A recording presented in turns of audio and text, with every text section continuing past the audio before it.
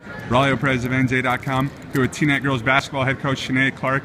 Coach, you guys come out with a tough 35-31 victory over Immaculate Hearts tonight. You know, it's a close one down at the end. And coming into it, you guys had suffered 2 straight losses. What was the mentality for the girls coming into it after those 2 tough losses?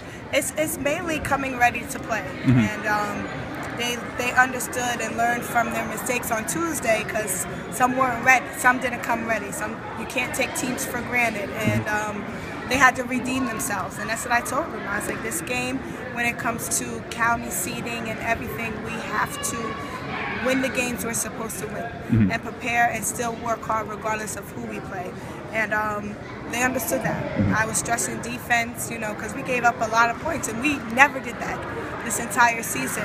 And stressed defense in practice again yesterday, and they came out and had a great defensive first quarter. And thank God for that first quarter, because that's what gave us the lead. No, yeah, you guys were up 15-4 there after the first quarter, held them at 8 total points in the first half, and they're a very talented team. They have players, you know, Jordan Wilmoth and others. What was the defensive focus for you guys coming into it? Well, our defensive focus is to make sure we had help side. We know each other, our opponent's weakness, so I definitely wanted to pressure the ball.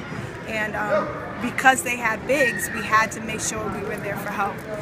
And they just backed each other up tonight, and that's the T-Net basketball that our fans are used to seeing.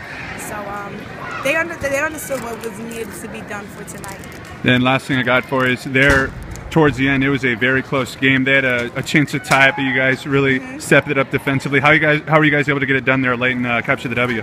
Foul shots. Usually, we've been shooting 60% as a team from the foul line, and I said we can't have that anymore. We have to shoot at least 75% from the free throw or more with our team. And I said, when we have that opportunities of 3 points, take a deep breath and knock them down. And that's what it came down to, our defense and foul shots. Okay, great. Thank you so much, Coach. All right, no problem.